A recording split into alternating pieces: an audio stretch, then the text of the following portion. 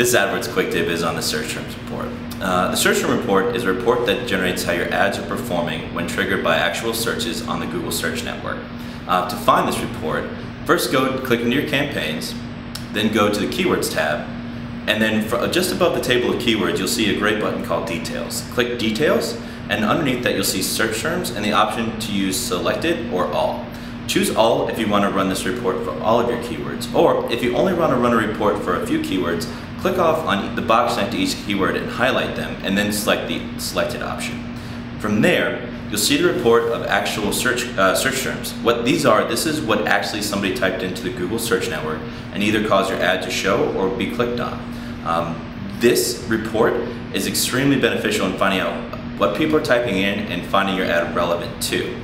So if you're finding that a lot of these searches are really relevant, you can add those specific searches as keywords to your ad group.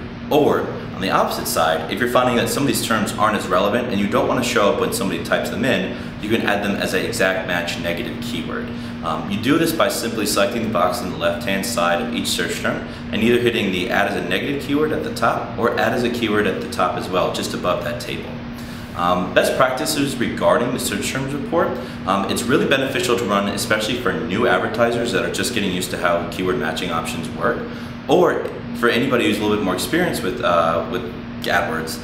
It's really beneficial if you've implemented any changes to your matching types or even added negative keywords recently. It's just a great report to run to make sure everything is running as you would expect it to. I recommend running the report at least once a week, sometimes a little bit quicker or even less depending on your search volume. For more information on Search Term Report and other great AdWords tips, be sure to check out our Help Center. Thanks for watching.